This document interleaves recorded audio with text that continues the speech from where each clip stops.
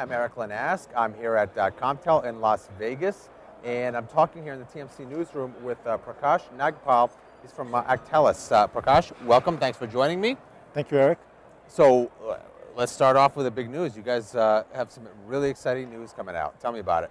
Yeah, well, one of the big ILECs, rural ILECs in the U.S. is going to be announcing the use that they continue to use our technology to deploy business class Ethernet services and use our technology to backhaul traffic on their DSLAMs from various rural locations to their core network. Excellent. So, I don't want to be the one to spoil a surprise, but it is a Stamford, Connecticut-based provider. Tell me a little bit more about, particularly the DSLAM capabilities. So, Frontier Telecommunications, headquartered, like you said, headquartered out of Stamford. You guys will all read this in the news tomorrow. Is going to deploy our products to backhaul traffic from rural DSLAMs where fiber cannot really be cost justified and the population densities are lower. Use our technology to backhaul the traffic from those DSLAMs into the core network. So, in terms of, I guess, two ways to look at this new deal and discuss it. One in particular is the business Ethernet market, which, as you know, has been growing significantly. Why is it important for business customers?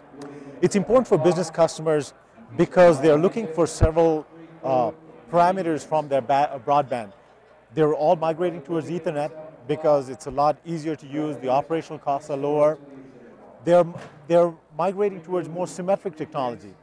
For example, if you use video conferencing as part of your business solutions, it requires upstream bandwidth just like it requires downstream bandwidth, because you want to see and you want to be seen. So there's a move towards symmetry, there's a move towards reducing your operational cost, and people are not willing to pay much higher costs per megabit. The price of bandwidth per megabit is going down significantly, and the only effective way to deliver that is using Ethernet services to the customers. Well, certainly the price point is a huge impact in the consumer market. Is it quite as big in the business space?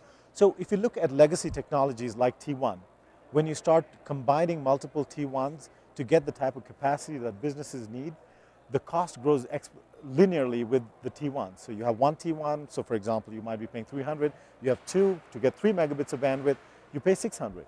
Well, that does not work. When you migrate to 10 megabits of bandwidth, you're talking 6 times 300, about $1,800.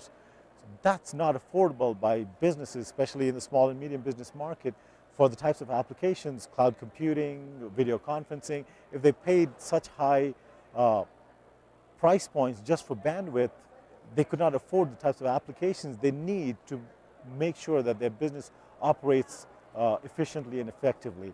So Ethernet provides an alternative, Ethernet over copper specifically, provides an alternative to use the existing infrastructure, copper-based infrastructure, to deliver the bandwidth cost effectively to those businesses. So why not jump over and roll out fiber in those areas? Look, if the carriers can afford fiber everywhere, go at it. The challenge is not every carrier has billions upon billions of dollars sitting in their coffers that they can go roll out fiber to every lost business. There's only about 20 to 25% of businesses worldwide that have access to fiber. So for the 75% of businesses that have access to copper today, granted, they might get access to fiber eventually, but in the few decades, the 30, 40 years that it will take to cover all of those businesses, we think that we can provide the solution, and we can provide the solution today to meet those business needs. So basically, you're talking about just the major markets having access to fiber technology right now. Everything outside of those markets, you're still talking about copper. Exactly. I could not have phrased it better, Erik. That's Great. Exactly right. What about pulling out that crystal ball, looking a little bit into the future? What else do you guys have coming out? We're going to push the technology, copper-based technology. We're going to push it to its limit. We think that we can push it to the limit where we will, the lines that are drawn between the capacity that copper offers and fiber offers will start becoming extremely gray with the type of technology that we're talking about and bringing to the market. Fantastic. I look forward to hearing more about all these technologies from you. I've been talking here in the TMC newsroom with Prakash Nagpal from Actelis. Prakash, thank you so much for joining me. Have an enjoyable and a fantastically productive rest of the show. Thank you, Erik. Appreciate it. Thank you.